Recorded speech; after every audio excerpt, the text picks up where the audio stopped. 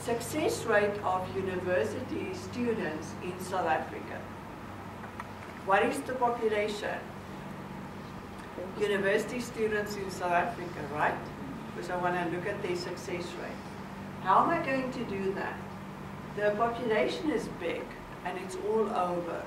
There are, I think, 14, 15 public universities, and then there are some private universities, so a total of about 23 universities in South Africa. And they offer postgrad and undergrad programs. So I've got a whole list of.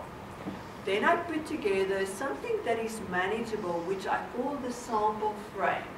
That is, from the population, a list of elements of the population that I can get hold of and that I can number.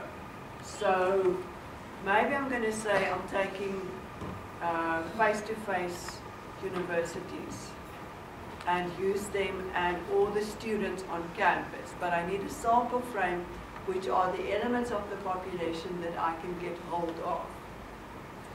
Out of the sample frame, I've got to take a sample. Why do I need a sample? Is it okay not to use a sample? Of course it is. If you're able to use the whole of the population, please do so. Why? Because it's more information. The more the better. It's the opposite of eating. In eating, it's always the less the better. But in the case of sampling, the more the better. You want your sample to be as big as you can have it.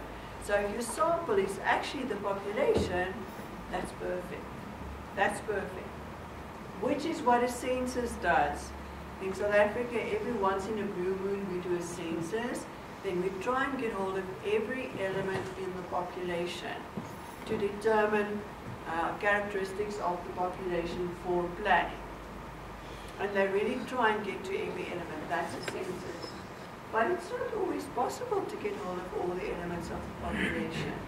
Let's say you are the marketing director of a company selling these small ever-ready batteries, AA batteries. And you're telling your clients that our ever-ready batteries last for 60 days from the moment you switch the device on until the batteries die, on average 60 days. If you are in the US of A, where there is competitive and comparative marketing, your competitor will take your batteries, go test them, and in their advertisement say, in contrast to ever-ready, our batteries actually last much longer. But how will they do that? Because company C will look at these two and say, you bloody liars, you're both wrong. How will they do that? Because if I went to ever-ready and I said, yeah, I want to make sure that this is actually the truth. Can I just go into your factory?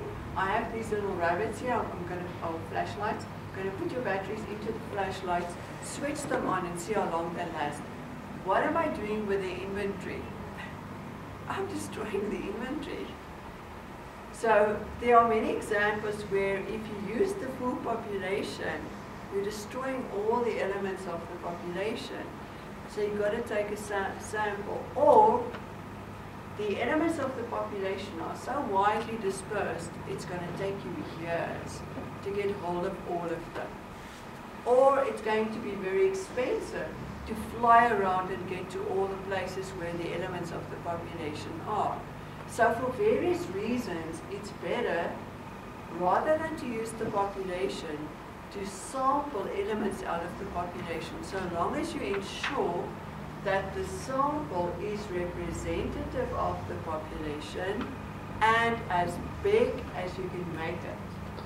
Because you want to use the sample elements, we call these sample statistics. You want to use them to say something about the population. Because in quantitative statistics, in quantitative research, it is about generalization, it's about reliability. So to what extent can I provide the theory of everything? And that theory of everything comes from ensuring that the sample that I need to draw, because can't get hold of all the elements of the population, is as representative as possible. And I remember it was you who asked me earlier on about how do you do that. There are different ways of drawing a sample, but you've got to decide up front what would be the population, what is the sample frame, which is the list of identifiable elements I can get to out of the population, and how will I draw the sample. And by tomorrow we'll talk about sampling techniques themselves. Right.